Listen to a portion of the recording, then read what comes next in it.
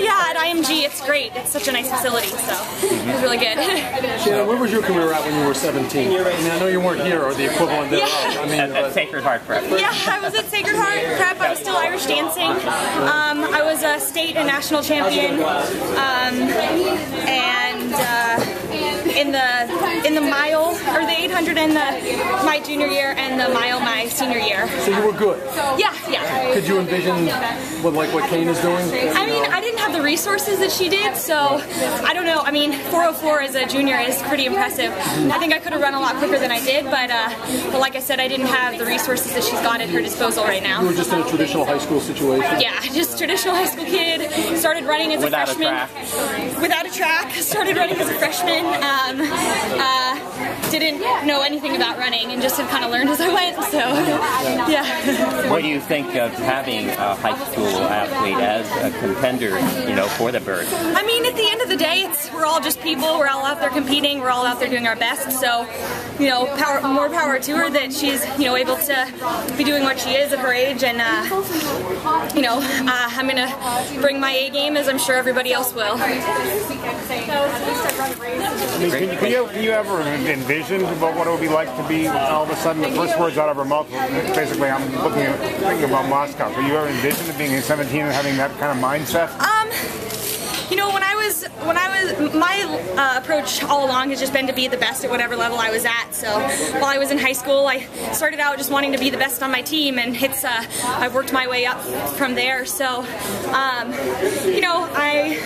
she's gotten the times to be able to say that Moscow is one of her dreams, and so yeah, when I was at her age, I didn't even know that professional running existed. I didn't know it would exist until I was about a junior in college. So I was much slower getting started, but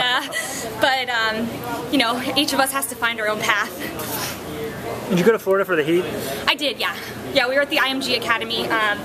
My coach, John Cook, lives near there, and Lauren Seagrave, we worked with him in the fall. So it was nice to get back and use the facilities there and adjust. What's up with the... Oh, I got my little ice vest. Just keep my core temperature down, make sure I'm not overheating. So is it frozen before and then it melts? It melted pretty quickly today, but yeah, it's you freeze it beforehand and then you just use it before the competition, and just I guess the idea is to keep your core temperature from getting too hot, so that hopefully you can have somewhere to go when the race comes. Do you warm up on it, or you put it on after you warm up, or? Both. You warm up, you wear it beforehand, and then you put it on again mid warm up, kind of while you're waiting around. How much have you used them?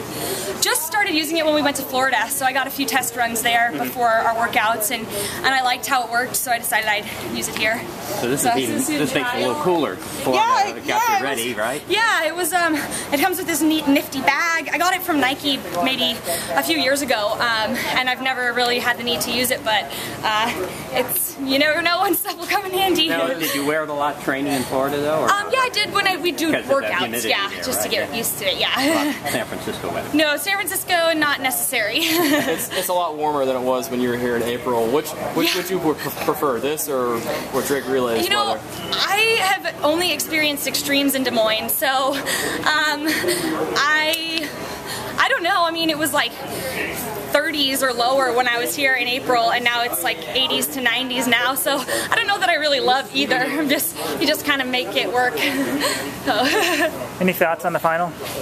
I think it's going to be tough. I mean, it's as we saw today, it was slow, so I would envision it's going to come down to the last lap. It pretty much always does, so that's what I've been training for, so hopefully I do a good job. Good luck. Thank you.